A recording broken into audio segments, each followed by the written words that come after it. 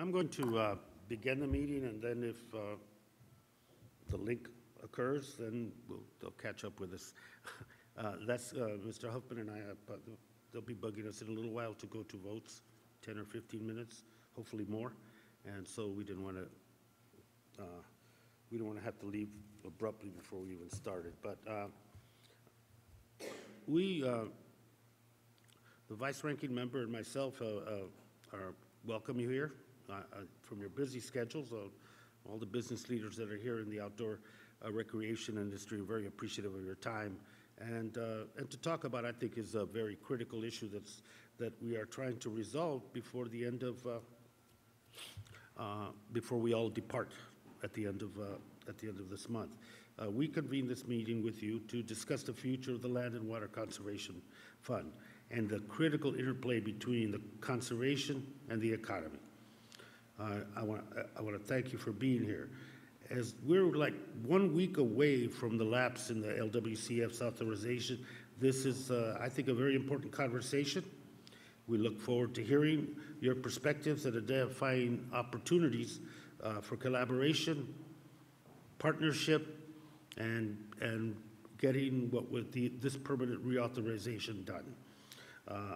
Americans overwhelmingly support the Land and Water Conservation Fund. It's the premier program dedicated to protecting open space, completing and complementing our national parks and our public lands. The support was evident and continues to be evident. H.R. 502, my bill would make LWCF permanent, has 235 bipartisan co-sponsors, well over the majority of the House, well over 218 that's required for legislation to vote to pass.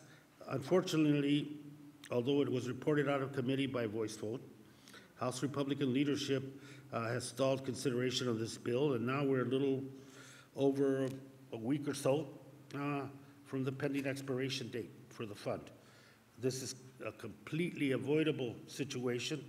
We introduced the bill last year, repeatedly asked for hearings, repeatedly asked for committee consideration, and it wasn't until 2 weeks ago, just a few short months before the end of the session, that it got some traction. And we believe that Congress needs to prioritize this legislation and, in a sense, prioritize conservation. And we have a 50-year commitment that has been successful. But as you know, LWCF is not simply about preserving open spaces and protecting our air, water, and lands. It's good for business, and it's good for the overall economy. And that is why your presence is so important. I think the people opposed to the fund want to drive us into a narrow discussion when this is a very broad discussion, and it involves the economy, it involves jobs, and it involves sustenance for many, many communities in rural America across this nation. And it's 7.6 million jobs and $887 billion in consumer spending in 2017. A recent poll found that 82% of Western business owners support ongoing and long-term funding for LWCF. There are 700 million acres of land managed by the Department of Interior, and there was 870 million recreational visits in 2016. That's why we're all supporters of the fund and this program, and we need to continue to fight for its future. We think there's an urgency to that. We think that we believe strongly and supported strongly the permanent reauthorization of this fund, so we don't have to go through these agonizing, waiting, last-minute times, which has happened too often. We also fought and retained the core mission of the fund, so that it wasn't displaced or used for purposes like deferred maintenance. It should be an obligation, an important obligation, but not use the fund as the resource primarily for that obligation. And giving states a bigger share of the fund, it really is not a loss for us. I think the states support it, the public support it, and I think it just enhances the constituents' support for the fund, which is vital. It's a program that, as we near the clock ticks down, we're going to continue to press. I believe we'll have an opportunity to do that for a permanent reauthorization, whether it is in the lame duck session, which is unfortunate, or whether it is, I don't think we'll see it in a continuing resolution, and I think that would be another short-term fix. Is not the goal of the legislation or of the effort that we've put into it and the effort that you put into it. But your voices are needed, especially at this juncture in time, to make sure that people know it's a priority, and not only the constituent support for the fund, but the economic benefit derived by the American people and by the economy as a whole. That has to be driven home. I think people minimize how important that is, and it's vital, and we're beginning to make a bigger statement about what that means, and it's been through your help, your advice, your information that has got us to that point. So with that, let me ask my colleague and friend, Mr. Huffman, for any comments he might have. Sir?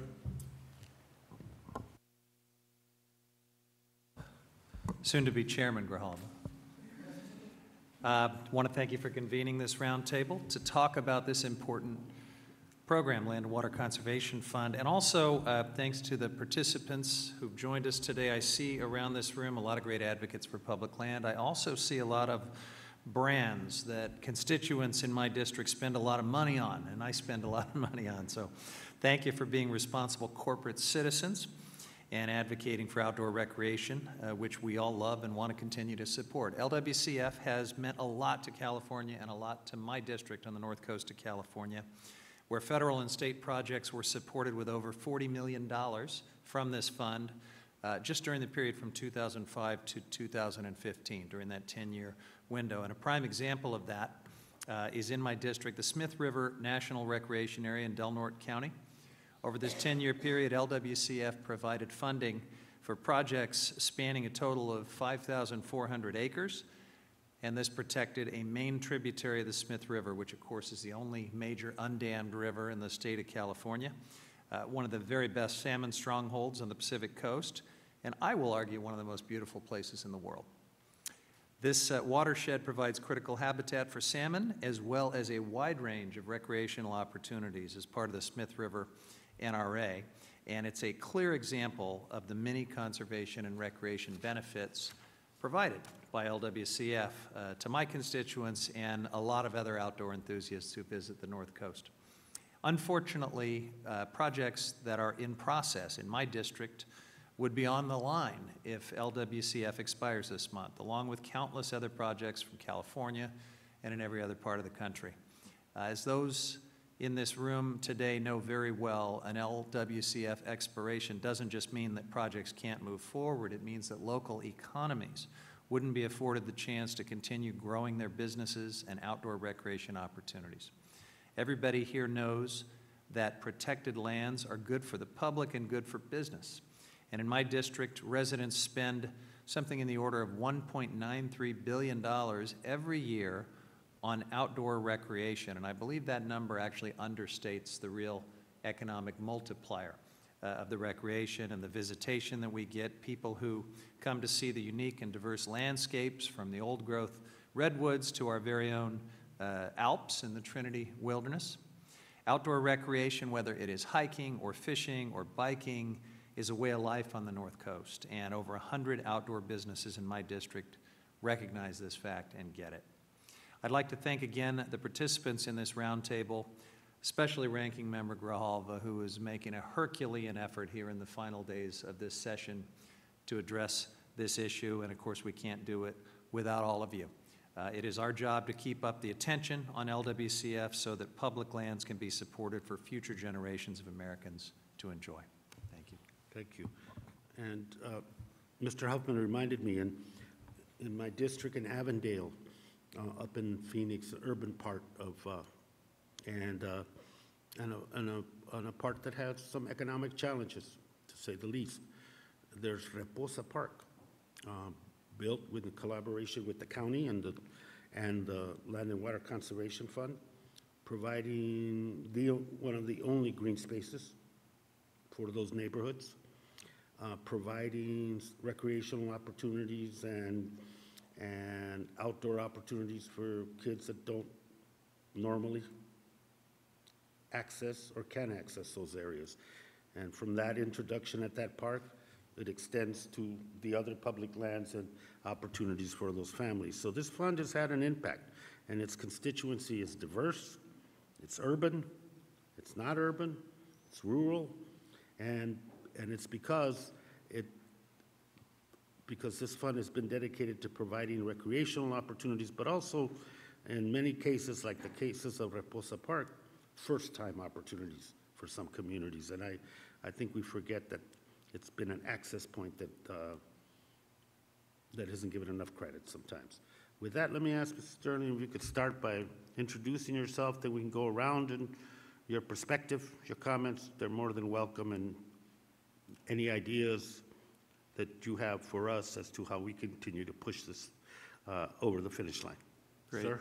Thank you, Congressman Grijalva, and thank you, Congressman Huffman. You both have been real champions for not just the Land and Water Conservation Fund, but many conservation initiatives, and we deeply appreciate that. My name is John Sterling. I'm the Executive Director of the Outdoor Industry Conservation Alliance, and we're a group of about 225 outdoor brands that work together to support conservation efforts on the local level. And many of our member companies are represented here, so I'm going to be really brief because you really want to hear from them. The Conservation Alliance feels strongly that the Land and Water Conservation Fund needs to be permanently reauthorized with dedicated funding, and I think you'll hear that throughout the comments today. The reason for that is that the fund provides necessary resources to acquire and protect lands that benefit outdoor recreation. And Congressman Huffman, you mentioned the Smith River. The Conservation Alliance, our main purpose is to collect dues from our member companies and give it away to organizations working on the local level to protect lands, and we funded the Smith River Alliance for their work on that. We know we have dozens of stories about places around the country that have been protected thanks to the Land and Water Conservation Fund, but what's really exciting is what happens once those lands are protected and the opportunities for outdoor recreation that they provide. Again, I'm going to pass this off to our members here, but we have a letter signed by 282 outdoor businesses that we organized with our pals at the Outdoor Industry Association, and we'll leave you a copy of that. And then I just want to end with a quick story. I recently did a trip down the John Day River in my home state of Oregon, which for a long time was an 80-mile stretch of river that is a spectacular wilderness experience, but one you can only do if you have about 5 or 6 days. And a few years ago, the Western Rivers Conservancy purchased an access point about halfway through that trip that now allows people to come and turn that into a weekend trip. And the number of people that are now enjoying the wild and scenic John Day River has really gone through the roof, which is great. And finally, we're also going to leave you with about 400 postcards that were signed by employees of outdoor industry companies, again, asking that we permanently reauthorize the Land and Water Conservation Fund. It really is a good idea. Hi, my name is Amy Roberts, and I'm the Executive Director for Outdoor Industry Association. And so the counterpart group that work with John's group, representing many of the same companies on the letter, as well as we've been advocating along with many other groups on behalf of LWCF for at least 20 years, I would say, at this point.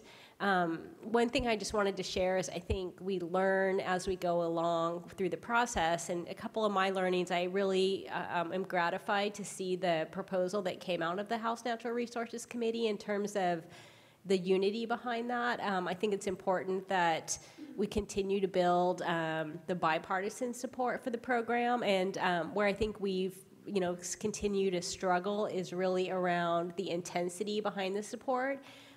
Notwithstanding the two folks here.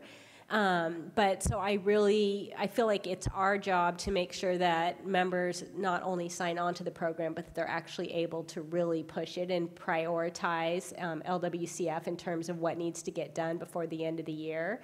And that's why we're here, we want to increase the intensity of the support behind the program, making sure that it does get done, if not this week with the CR, then in the lame duck session.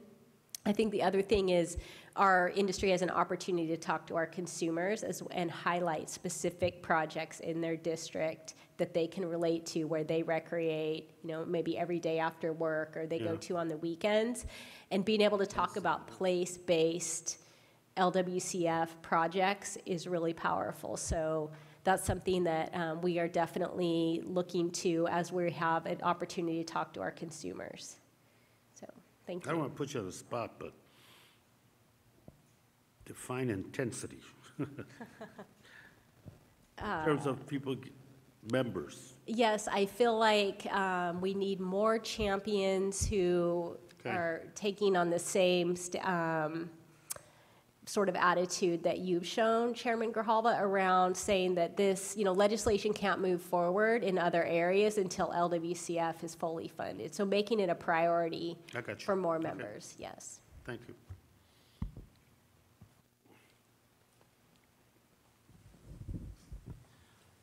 Greetings and thank you for having us here. My name is Mark Steinbuck. I'm with Keen Footwear. We are a footwear and apparel company based in Portland, Oregon. We're about 15 years old, and we are a family-owned and independent outdoor industry company that's also been a part of the Conservation Alliance and a part of funding communities, conservation efforts, and disaster relief for pretty much our entire existence as a brand. And we're here to both celebrate and thank you for supporting the Land and Water Conservation Fund and for reauthorization, because it's a deep part of our brand identity, given that our entire brand ethic is what we call better takes action, or being a responsible corporate citizen, as you put it, by not only giving back to communities through conservation and community-focused grants, but also taking action to, whether it's on Capitol Hill or with our fans, to educate our consumer groups about what makes these places special and what actually protects them. So not only are we here today to speak directly to you on behalf of our company and our fans, but we speak directly to our fans through special event activations like phone booths and online interactions, which directly educate about Land and Water Conservation Fund and everything that it does to increase accessibility and recreation across the country. So thank you once again for your support.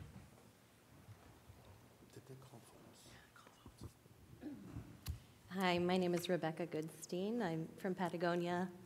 Thank you for having us. Good to see you all. Patagonia is an outdoor retailer based in the great state of California. California Benefit Corporation. California Benefit Corporation, one of the first, right? The first.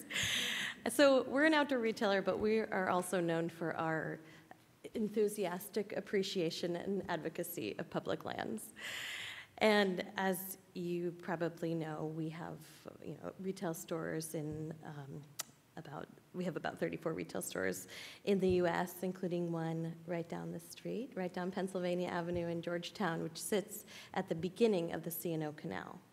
The C&O Canal is a beautiful place right next to our store that's received $44 million from the Land and Water Conservation Fund. And not only is it a great place for our employees and our customers to visit to get to work and to visit our store, but we also have a lot of community cleanups, and we have community picnics, and a lot of our environmental grantees use the canal as a place for events. So we are in the business of getting people outside, and we just know as an employer and as a business and as Americans, the Land and Water Conservation Fund is integral to our continued success as a company and advocate for public lands. So thank you for all of your work and advocacy.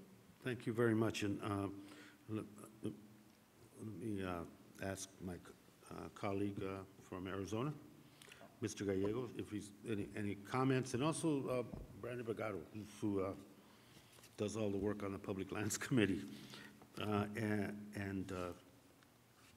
a very important resource to the members and hopefully to yourselves as well.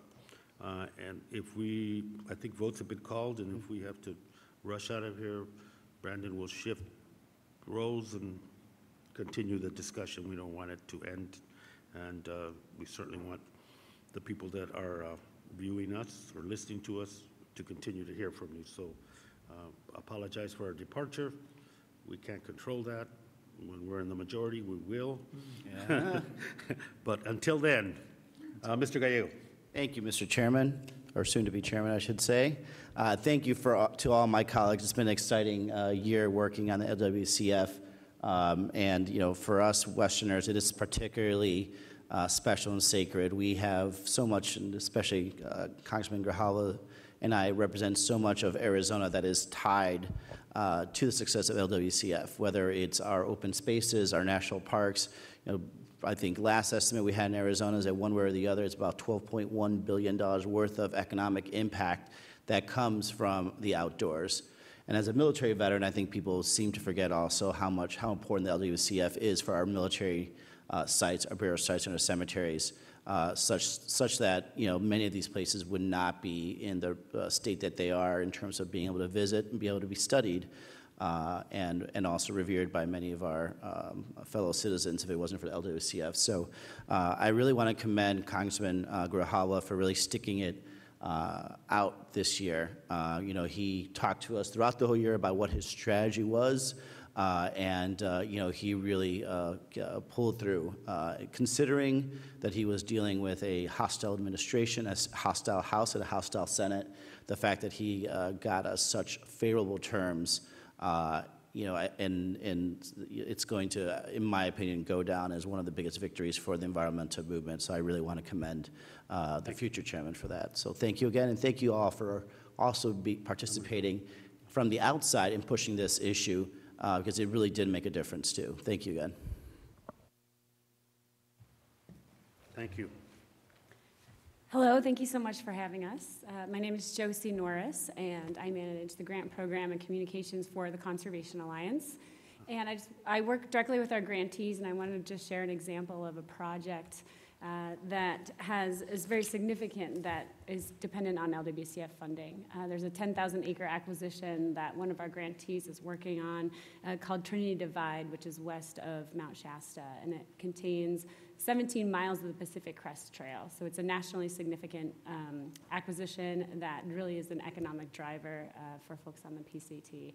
And so that's one of the types of projects that is dependent on LWCF, and we really appreciate all of your support. Thank you. I guess we'll start. Hi, my name is Tad Kleiner, and I'm with Farbank Enterprises. We are a collection of brands, which include Sage Fly Fishing, Reddington Fly Fishing, Rio Products, and Flywater Travel. We manufacture in the U.S., both in the state of Washington and Idaho. And you know, from a macro level, LWCF provides provides public lands, clean water, clean air, which in its simplest terms is what we're in the business of. We sell fly rods so people can go fly fishing, and no fish, no fishing. So it's essential to our business. On a local level, what LWCF has done in local communities, I think it's important to recognize. It does create community. The spot where I take my dog for walks on Bainbridge Island is an LWCF project, Gasm Lake. I lived in Ketchum, Idaho for 20 years, and everything my children did growing up, from the local pool to the Ketchum City Park to the waterfront park, are all LWCF projects.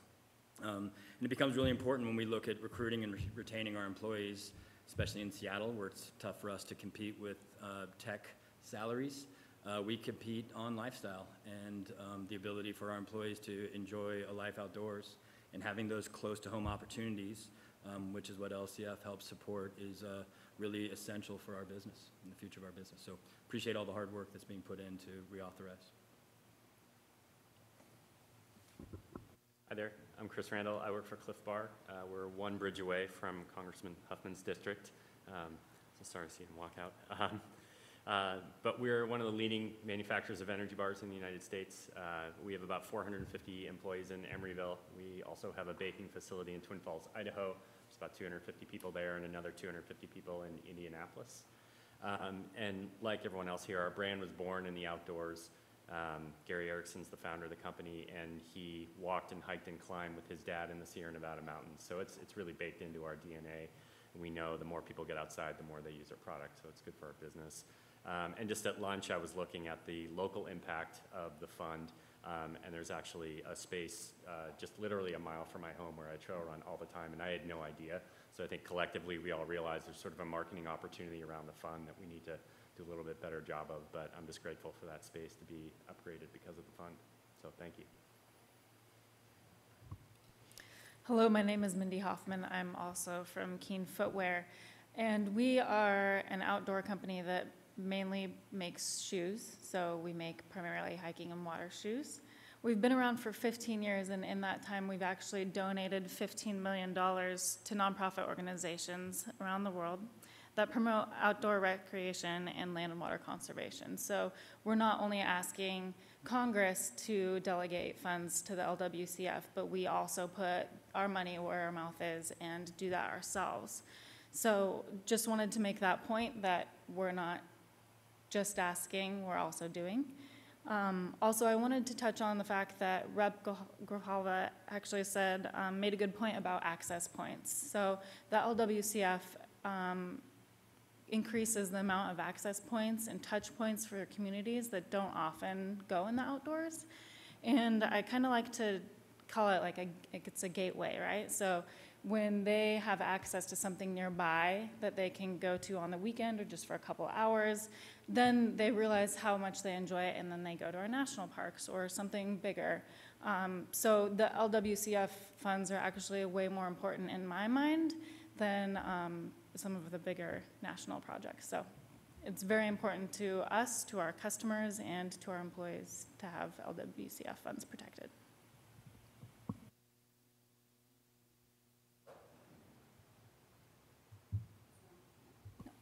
Okay, didn't catch that part. Hi, Brandon. Thank you for having us here. My name is Kate Payne. I'm Vice President of Marketing for Nemo Equipment. So we're an outdoor gear brand based in Dover, New Hampshire. We're about 15 minutes from the ocean in one direction and at about an hour and a half south of the White Mountain National Forest in the other direction. So obviously we have a great playground for ourselves. It's a really big retention point and recruiting point for employees. We take all interviewees out mountain biking on a local LWCF funded property as part of the interview process. And when people hear that, that's usually the clincher. They're like, yep, that followed by happy hour. Okay, we're in, when can I start? It's not just for our employees' well-being and happiness, though. The LWCF is important to us. We make tents, we make sleeping bags, we make sleeping pads, we make gear designed for sleeping outside comfortably overnight. That's where our brand was born 16 years ago, back when it was more fashionable to, die trying to climb a mountain. And these days it's a little bit more fashionable just to get outside, and more people are participating in getting outside and in the outdoor recreation economy. And the numbers that have come to light over the last couple of years on a national level, the Representative Grijalva mentioned at the beginning are really important, the $887 billion. In New Hampshire, the outdoor recreation economy contributes $8.7 billion in consumer spending annually. New Hampshire received $163 million of LWCF funds, and those are in places like our most epic White Mountain National Forest. But we've seen also, as trends have changed in the outdoor industry, people are doing more adventuring close to home. They're fitting their adventures into what we call micro adventures, which is taking all of the spirit of a full adventure and squashing it into 2 or 3 hours, or maybe one overnight. And these places where they're doing it are close to home. They're 10 minutes away from home. They're 20 minutes away, where they can take their kids out for their first camping trip at Pawtuckaway State Park, which is 20 minutes away from our office, recipient of LWCF funds. So we can't overstate the importance of the investment in these areas that act as gateways. It has been mentioned several times before, and they allow people to get out on a daily basis, on a weekly basis, and experience the outdoors and all of the health and well-being that that brings to them, and then the huge economic driver that it is. Just to finish up with a couple of New Hampshire-specific numbers, 80,000 direct jobs in the outdoor rec economy, $2.6 billion in wages and salaries, and nearly $500 million in tax revenue from the outdoor rec economy. And it would be sloppy math to contribute the $163 million in LWCF to all of those numbers, but if you did that, it'd be a pretty impressive return on investment if you drew that line, and we see a pretty direct line between the two. So we'd like to thank you for your work this year to work on permanently reauthorizing LWCF, and offer our support for anything that we can do as a small business in helping to move this forward. Hello. Thanks for having us here. I'm Amy Allison. I work with a lifestyle brand called Eno. We primarily make hammocks, but other lifestyle gear to get people outdoors and enjoying these beautiful places that we're talking about protecting today. I think one thing that we've done as a brand is made getting outdoors really accessible. No one can really argue with the enjoyment of a hammock and how great it is to get that outdoors. So whether they're taking it in their backyard or in the back country, they're finding ways to get out, sit back, and relax in these beautiful places. We're based in Asheville, North Carolina. We're just our headquarters minutes from the Blue Ridge Parkway, which is the most visited national park unit in the United States, and we are out playing on it every weekend, and as employees and with our family members, we're doing that. So we've all talked about the bottom line and how it's really important to our businesses, and so we know that, and we know that you see that value. So just on a personal note, we were driving on the Blue Ridge Parkway recently with my son, who's 9 years old, and just listening to the music, and he looks out the window and he says, "Mom, it really is beautiful out there." And we had that success moment as parents of like, we made it happen. So we want our future generations to be able to see that. So my son and all the others in our country to be able to enjoy these places the same way that we've been able to. So thank you for your support. Hi, Brandon. Kirsten here from the Conservation Alliance. So you've heard from our members, they're all in the business of getting people outside, and as Ranking Member Grijalva said, LWCF helps folks get outside, and sometimes for the first time. So in that sense, LWCF provides the business certainty that a lot of these brands are hoping for in an economy that's continuing to grow. Amy, Ranking Member Grijalva, and I think Representative Huffman all said that the outdoor industry is $887 billion strong and growing much quicker than a lot of other industries. So reauthorizing LWCF with permanently with full funding is something that will provide a lot of our businesses the certainty that they're looking for. So thanks for everything you're doing, and we look forward to continuing to work with you. Thanks for having us, Brandon. Adam Kramer, Executive Director at Outdoor Alliance, represent the human-powered user community, mountain bikers, backcountry skiers, kayakers, hikers. And they're in love with LWCF. They get it. It's equitable. It's fair. It makes a ton of sense. They're willing to speak up, to be civically engaged. They're committed to permanent reauthorization. And I've had some time to reflect on why this passion, this program. And it not only protects landscapes across the country, but it provides access points, not just geographic access points, but social access points, cultural access points. It's a medium to get people outside. So having that complementary benefit of not just protecting places, but connecting people to place, I think is a big reason the community is so committed to this permanent reauthorization. So thanks for all your efforts. I want to thank everyone for taking the time to be here with us today and to share your stories, your personal stories, and the perspectives from your individual companies about the importance of LWCF and conservation and public access to public lands in general. I apologize that the members had to go. We can't control the schedule. Again, my name is Brandon Brigado, and I'm Democratic staff on the Natural Resources Committee.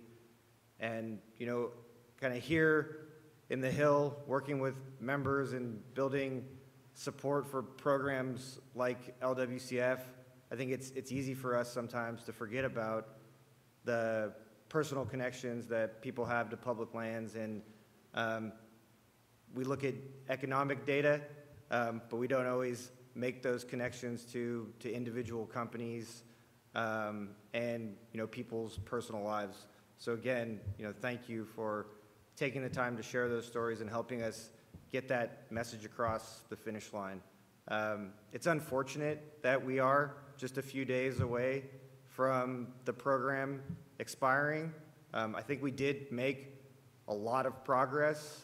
If you would have talked to me a year ago, I wouldn't have thought that we would have reported out by voice vote a bipartisan compromise to permanently authorize LWCF, but we managed to do that, and we managed to do that because of the support that we received from your companies and organizations like Conservation Alliance and the Outdoor Industry Association. I think getting that economic message out there was really, really important and has driven members toward this program and toward this bipartisan compromise that we were able to achieve. I think it's a really an impressive achievement that we have over 200, and I was getting emails today to continue co-sponsoring the bill, so I think it'll be up to 240 potentially by the end of the week, members of Congress, and a lot of that is thanks to the work that you've done and your companies have done.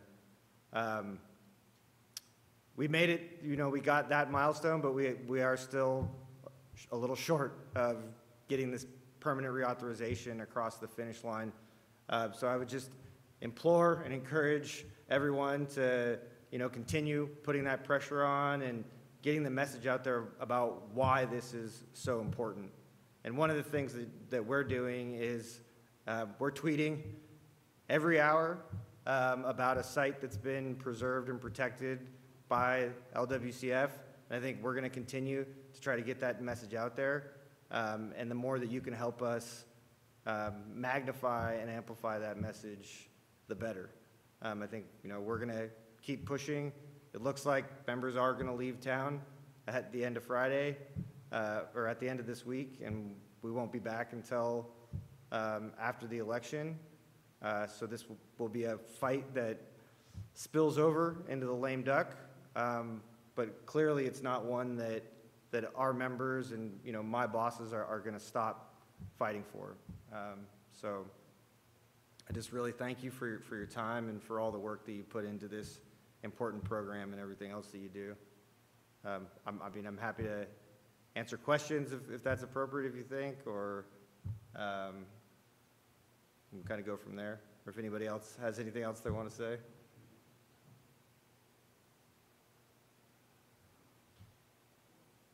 I guess we go ahead and wrap up. Again, thank you for your time and commitment to LWCF.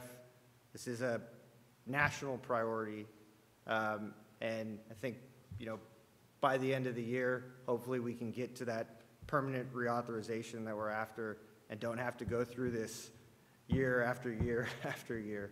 So thanks again.